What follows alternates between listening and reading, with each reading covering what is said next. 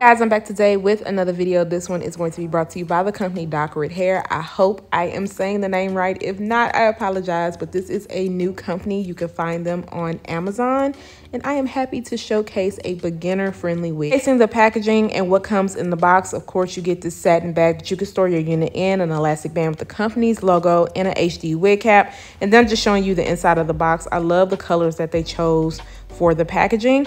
And then I'm going to be showcasing their invisible scalp 5x5 HD body wave closure wig. It comes with 2 combs on the side. It also comes with an adjustable elastic band, and then it comes with a comb in the back. And y'all, I was so happy to see an adjustable strap in the nape area. It's a 3D dome cap, and usually those are too big on me, and I'm always wishing that companies would add the elastic band to the back. So this is perfect because it fits my head so good.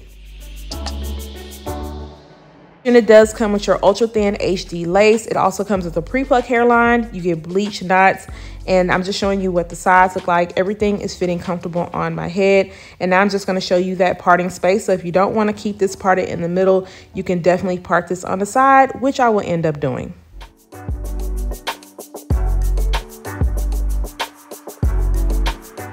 Place some of my olive oil mousse at the top to get this to lay down flat. The one thing that I liked about this unit is that the density wasn't heavy in the parting space area. So if you wanted to just add some wax and take your hot comb, you can definitely get this down flat. Because this is a silkier texture, I didn't want it to come off too shiny, especially because I am styling this straight out of the box. So I decided to go with the mousse, and then I'm just going to use my comb to flatten everything out and then use my blow dryer to dry everything down.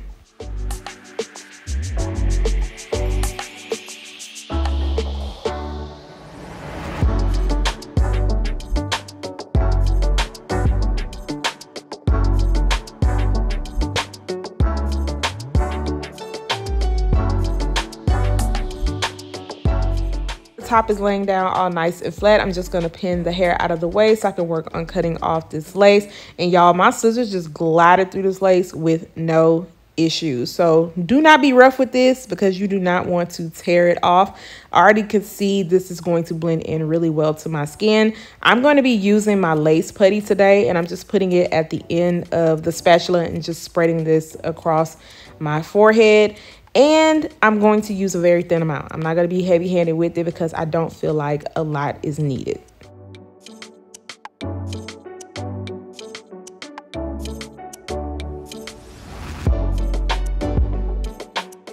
If you're in a rush and you have somewhere to be and you are fine with the way that the waves look, I really think you could just kind of brush this out and get the big wavy look.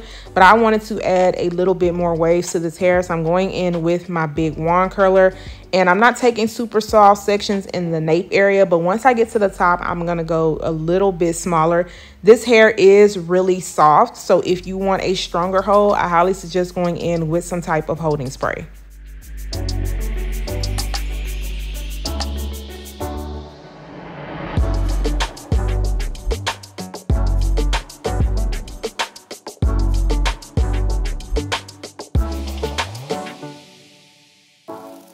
One side is looking like I'm going to go off of camera and curl the rest. Some of the curls definitely did drop, and now it is time for me to remove this elastic band to see how the front of that hairline blended down into my skin, and it looks really good. Now right here on the side, I am going to pull out a little bit of hairs.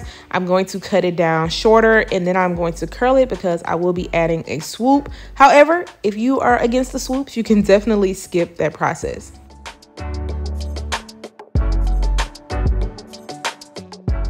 Powder into the parting space area so that it can match my skin tone a bit more. Everything else looked really good. I didn't put any powder in the front of the hairline just because it wasn't needed at all. And then I am going to go in with my Sleek and Shine serum, and I am going to fluff out these waves. 20 inches in length. On the website, they do offer different length options, and it also states that this is 180% in density. I do like that this unit is very beginner friendly. I'm only 5'2", so this is what it looks like when I turn around. I feel like the density is very natural. And I also love the tiny knots on this lace because it just blends down so good. But make sure you stay tuned after this so you can hear my final thoughts on this wig. Once again, this is their 5x5 invisible scalp closure wig. This is the body wave texture. I styled this straight out of the package because I really wanted to see how well it would do if you just don't have time to hurry up and wash it. You have an event to go to, you got somewhere to go, how easy it was going to be for me to install it, and it was pretty easy. I installed this using my lace putty. I also used this to swoop this hair on the side. It came out really cute. I'm actually starting to like this product a little bit more. I still want to play around with it on a frontal, but so far it has been really good for closures, and this just looks really nice and soft, and I like how it doesn't leave a heavy sheen on the lace. So it didn't take me any time to install it.